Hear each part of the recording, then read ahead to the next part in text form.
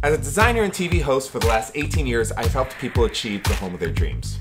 With so many of us rethinking how we live right now, I wanted to help bring real-life solutions to people who are ready to transform their homes with simple, easy-to-achieve solutions. This is In the Room with John Gidding. Today, we're designing for Jun Sung. Jun Sung wants to be able to use her basement from the front to the back, side to side. She's got 17 different functions for it. Many of us are going through this right now, right? We're all staying at home and we're figuring out all the different spaces in the house and how they can work for us. And a home gym is one of the great ways that we can embrace this current time. Hi Shelter team, my name is June and I live in Chicago, Illinois. During COVID, what used to be an office now has become multifunctional spaces. The place that we need the most help with is the basement. The basement first started out with being mostly a storage area and then became a gym. Now with the kids, it's a play area as well. What we're looking for your help on is a truly budget-friendly option to accommodate for this multifunctional space. Jun Sung has a massive basement and we're going to design a home gym for her. What jumps out at me immediately is these long, thin windows. This says that there is a foundation wall here. The other thing is there's nothing against these walls, so that gives us a lot of wall space that we can work with. I also noticed serious workout equipment, so that gives me a design cue. To get huge gains, you need big equipment. But to make big equipment work, especially in a home gym, you have to bring in a few delights, and that's where I'm going to go with this. Designing a home gym really starts with the floor plan, and you need to know how you work out. So this equipment that you've picked for yourself and the layout that you arrange with that equipment is very personalized. I'm taking my cues from the photographs Jun Sung sent in. They've got a lot of really good equipment. It basically covers all the bases you need covered for a really strong home gym. So I'm going to create a zone-based training area. Here we've got our floor plan, and this area right here, this is where the storage used to be. But instead of storage, now we're going to use that space as the delineator of our gym. It makes a lot of sense to me to say that this 13-foot long width is the perfect width for our home gym. This gives me a very clean identity at the end of the room for where the gym can nook into that corner and feel like it was always meant to be there. So if this corner is going to be our gym, how do we lay it out?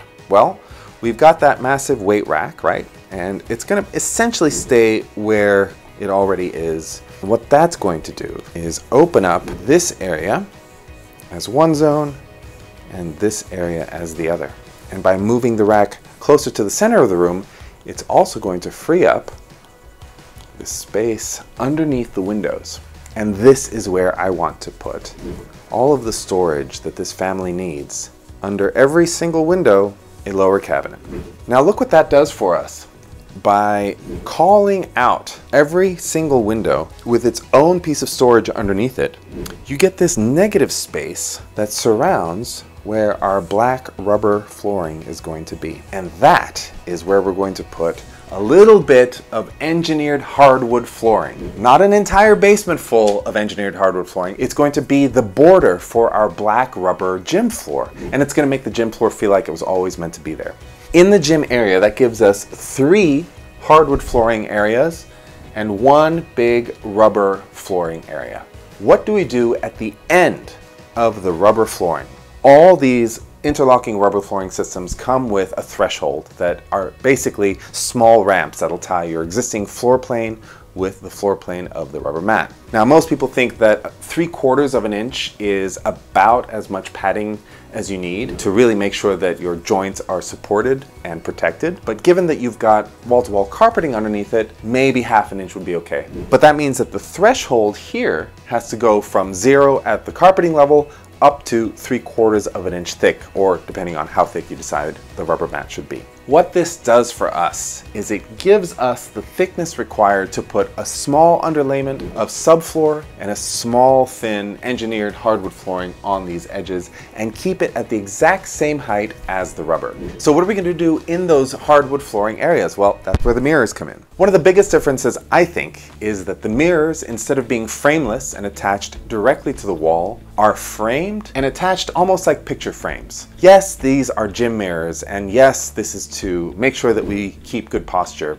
But this is also a home. So wherever there's mirrors in a home, it's usually an opportunity to bring it up a notch. One of the details that I want to bring in is this feature wall back here. You can also do it behind the mirrors, or you can have the hardwood flooring fold up and then use it on that far wall.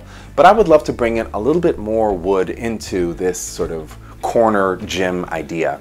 All home gyms appreciate a spa feel, and that's what this wood wall treatment is going to do for you. I'm recommending wood slats. That's exposed furring strips right on top of the sheetrock and then slat work right on top of that. Use a blonde wood like a white oak. I think that'd look great in here. And coordinate it with whatever engineered hardwood you're going to use to make sure that the frame of the rubber flooring ties in with the room. The lower cabinets can be very versatile in how they work for you. Yes, they'll wrap the entire wall of the basement, but they can also poke out in 90-degree angles from the wall and create a different kind of storage. What I've drawn here is basically